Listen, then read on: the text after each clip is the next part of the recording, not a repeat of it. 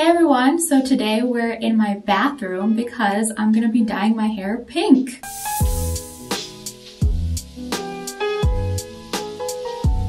So I've been wanting to change up my hair and dye it for a while, but I literally can't afford to go to the hair salon because it's a lot of money. So I'm gonna switch up my hair in a way that won't make me go completely broke. So I'm using the Arctic Fox Virgin Pink hair dye. I've actually colored my hair before with the purple one, so now I'm gonna try the pink one just to switch it up. So I've already shampooed my hair and I haven't put any hair products in, which is why it's kind of poofy and frizzy. This is gonna be an adventure. My hair could either look absolutely amazing or it could look like an atrocity.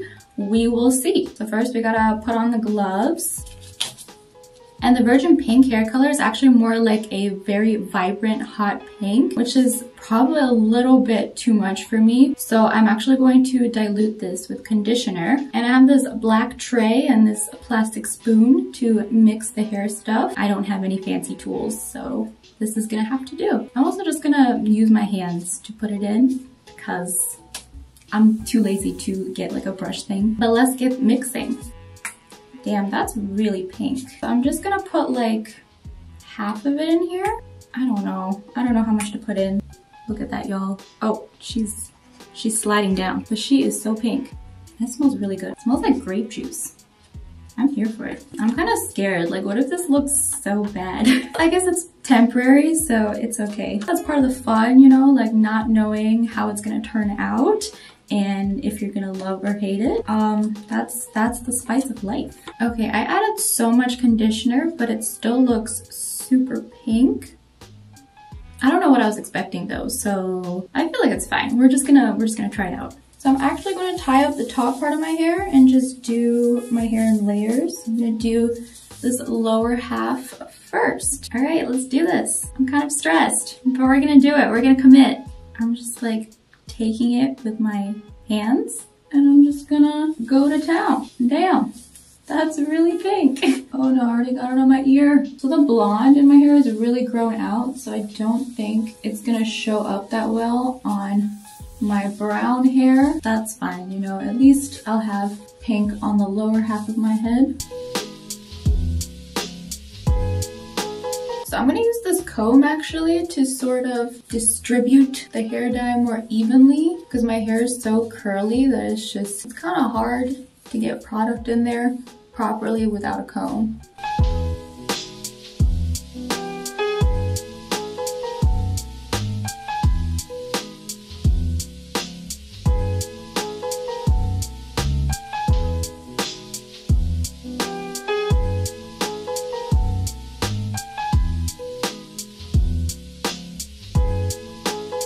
Okay, the hair dye is in and this is very pink.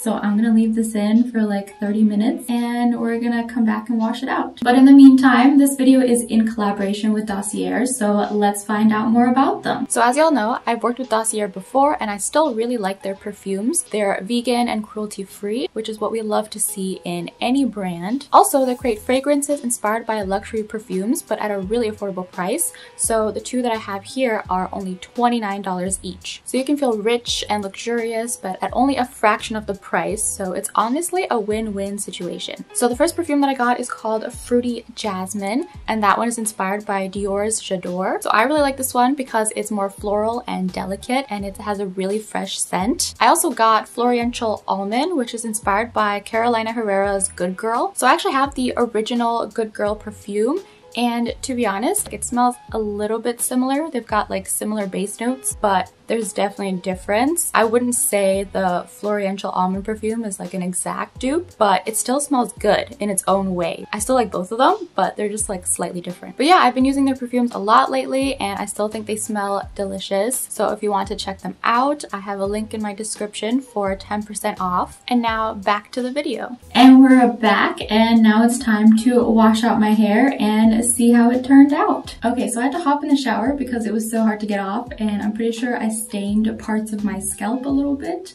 but here is the final result. It's very vibrant, but I kind of like it actually. I think I would have preferred a pastel pink, but I think it will fade eventually. But for now, I think the hot pink is actually pretty cool. Like, it's not something I would have normally chosen to go for, but it's a look. So I'm gonna wait till this dries and then show you guys the final result.